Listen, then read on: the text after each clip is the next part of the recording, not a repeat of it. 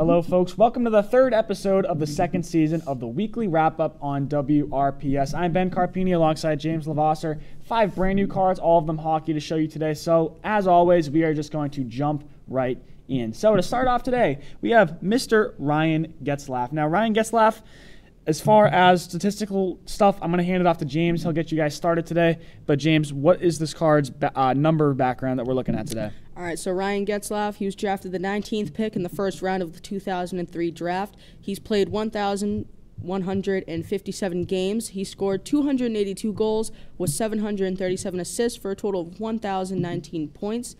For a center like Ryan Getzlaf, I would have expected more out of him for how many games he's played in goals, but he's still a lot of points at that, over 1,000 points.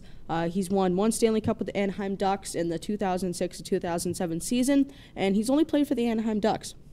James, I will say I was surprised when I found out how small his goal count was, and I mean, still a 1,000-point scorer, so definitely, among some of the better NHL players that have, put on a sweater for a team, but not as much as I would have personally expected. But if we're going to talk about the card itself, kind of filling in for Danny's role, this is an Upper Deck Authentic Fabrics card, so this is definitely a nicer card. I like the Upper Deck. Pretty much every card that I see I like by Upper Deck. Game Used patch, you'll notice that if you look on the card on the very front, it says Game Used or Game Worn. This is numbered 33 out of 35, and I really like the coloring on this jersey. It's consistent with that Ducks color jerseys that they had in this picture, which is from the 2011-12 season.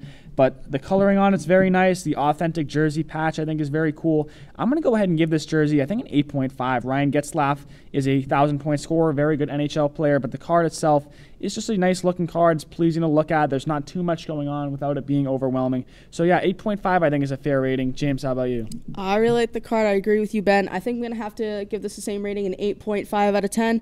I think with Ducks jerseys, it's kind of like hit or miss with the jerseys because of their logo, but I'd say this is one of my favorite Ducks jerseys, and with the patch, it just, yeah, that's my rating, Ben. So moving off this Ryan Getzlaf card, we are going to go over now to Mr. Paul Stastny. Now, I'm just going to send this one right to you, James. What can we talk about numbers-wise? All right, so the son of Hockey Hall of Famer Peter Stastny quickly made a name for himself in the NHL in 2006-2007 with a 20-game point streak for the Colorado Avalanche. A league record for a rookie at 21, Stastny was the 3rd youngest player in NHL history with a streak that long, trailing only Wayne Gretzky and Mario Lemieux. Drafted 2nd round in the 14th pick of the 2005 draft. He's had 1,145 games played, 293 goals with 529 assists for a total of 822 points. What do we got for the card, Ben? Well, James, I'll say, just talking about the player himself, he's a very impressive young man. But Paul Stastny, this is an Upper Deck Signatures patch right there. You'll notice that you got the patch on there. There's not really too much to look at on the patch itself, but the signature's pretty clean. I think this is another example where the coloring goes really well. You have the maroon Avalanche color at the bottom, and I think that just kind of complements the coloring well. But you'll notice that's a pretty cool picture that they got. I like the silver. It's got a metallic kind of look to it, so this is definitely one of the nicer looking cards. I'm going to give this one, I'll say an 8.5 to just kind of give it the same rating as last time. James, what about you? I'm going to give this card a 9. I'm going to one up you there, Ben. I really like how the Avalanche jersey looks. I feel like the Avalanche jerseys, they do have pretty good jerseys. I really like how the card looks. So, yeah, that's my rating, Ben. So, moving off of Stastny, we're going to go on now to our 3rd card of the day, and that is Mr. Daniel Girardi. Now, New York Ranger right there, you can see on the very front, and I'll get into how this card looks in just a moment. James, how are we looking on this card statistically? I couldn't really figure out much about Daniel Girardi. He did go undrafted, but he signed as a free agent by the New York Rangers of July 1st, 2006. He's a defenseman. He's played 927 games, 56 goals scored, 208 assists, sorry about that, for a total of 264 points. And he's only played for the New York Rangers and Tampa Bay Lightning. With the points, he's a defenseman, so obviously the assists will outweigh the goals. But with how many games he's played, I feel like this is another player today that I feel like he could have done more. What do you think, Ben? Well, I would have to agree with you on that he's not really a super big name, Daniel Girardi, but if we're going to talk about the way that this card looks, it's kind of bare, and I'll say that. You got the red patch right there. The New York Rangers, their jerseys aren't super red, so I am not entirely sure what part of the jersey they got this from, but not so much going on here. It's a little bit bland in my opinion. It's an Upper Deck rookie patch card, so it's still pretty cool to have, but you got the signature right there. The picture is definitely a little bit dated, and you can tell just by the kind of almost graininess that I see from this angle at least. But this is another pretty cool card. I'm going to stand today with an 8 on this card, 8 solid. James, how about you?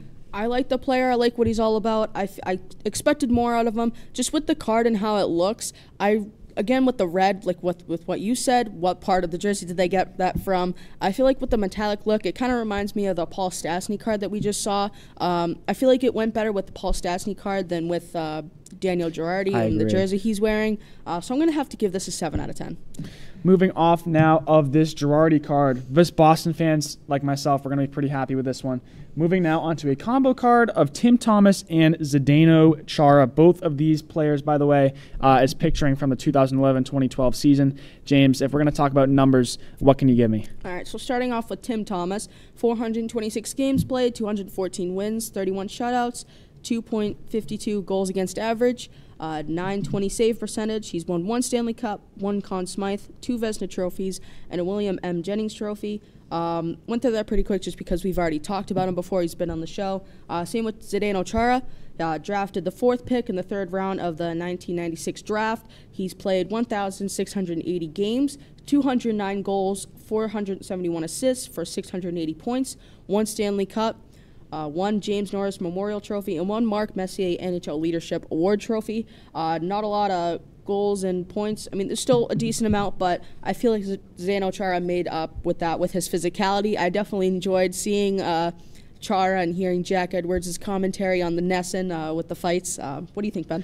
Well, I can definitely agree with you that these are 2 very important Boston Bruins players. And Zdeno Chara at 6'9", a lot of people think he should have been a basketball player instead, but Slovakia, of course, basketball hasn't really taken off quite there yet. Zdeno Chara instead decided to play professional hockey. But these are 2 players who are very important to the Boston Bruins organization, and they've played pretty recently within the last 15 or so years. I know Tim Thomas and Zdeno Chara helped us win in the 2011 Stanley Cup Finals. But if we're going to look at this card, I personally prefer a card that's a bit more bare than this one, and I'm not looking for something that's empty, but the design here, I think they just kind of put a lot on it that's not, to me, amazing. But this is an Upper Deck Ultimate Duos patches card, so you got the 2 jersey patches. And one of the things I like about these patches that I didn't like about the Girardi card was you can actually see kind of where they had a number or a name on the patch there. And to me, that's really cool because it gives it, I think, a more special feel. But the coloring, you got the blue coloring on there. The Bruins, not a blue team. I don't really understand it that much. So if we're going to talk about this card and the way that it looks, I would say a 7. But if we're going to talk about the players that are on it, 9.5. So I'm going to go ahead and give it a middle rating of about 8. We'll say 8.5 just because I'm a Bruins fan. But James, what are you thinking? I'm going to have to give it an 8. I agree with you with the card. I think the Ultimate Duos patches, on the top, I feel like that kind of ruins the card. When you talked about the blue, I couldn't really, if you could please point out to me where you saw the blue. I couldn't really. I guess it's more of a whiter color, but you see right there on the side, and I'm on now that I look at it a little bit further, I don't really like the font. If I'm getting nitpicky here, I think it's just, to me, it's not amazing. They could have done a better job, I think. Definitely agree with you there. There's definitely a lot there, mostly just with the duos and the font, and I feel like they could have placed it out better. But yeah, an 8 is my rating, Ben. All right, moving on to our final card of the day, and another Boston Bruin, not on this card, but did play for the Bruins for quite some time. That is Mr. Tyler Seguin. James, I'll just hand this one out right off to you. What can we talk about with Seguin statistically? All right, so his stats for his career so far: 2nd pick of the 1st round of the 2010 draft, 969 games played, 351 goals, 437 assists for 788 points, 1 Stanley Cup, and obviously those points will keep going as he continues to play. Tyler Seguin, a very well-known NHL player, at least for me personally. I think Tyler Seguin is probably one of the NHL players that I'd say if you had to ask me to name a couple of them. But you'll notice right here, this is actually not an Upper Deck card. This is an in-the-game card, Heroes and Prospects, who I think we've had a couple of Heroes and Prospects cards on the show before. Definitely a little bit dated, and you'll notice that, I think, just with Seguin in the OHL jersey right there, and that's from the Plymouth Whalers, who are actually no longer an organization. They've since moved to Flint to be the Flint Firebirds in the OHL, but getting a little bit ahead of myself here. Tyler Seguin on this card, he's wearing the OHL jersey, and it's just a bit dated. Signature's pretty clean, though. I do like this card and the way that it looks, but I don't know. It's just not really my cup of tea, to be completely honest with you. I'm going to say 7.5, just given that it's an OHL card and you have Tyler Seguin. I don't really know, but 7.5 is what I'm feeling on this one. James, how about you? I'm going to have to give this card another 8. I feel like an 8's kind of like a middle number, you know, not the best, not the worst. That's what I'm feeling with this card. It's not really the best card that I've seen out of, you know, how I've been on the show. It's not the worst. I've definitely seen worse cards than this, but it's, you know, the OHL jersey. It does look nice, and yeah, just an 8. That's pretty much all I can say, Ben. All right, James. So that wraps up this episode. This was a pretty quick one, but we do want to thank you again for watching the 3rd episode of the 2nd season of the Weekly Wrap-Up. We want to thank you again for watching. I'm Ben Carpini alongside Jays LEVASSEUR, and we will see you again very soon.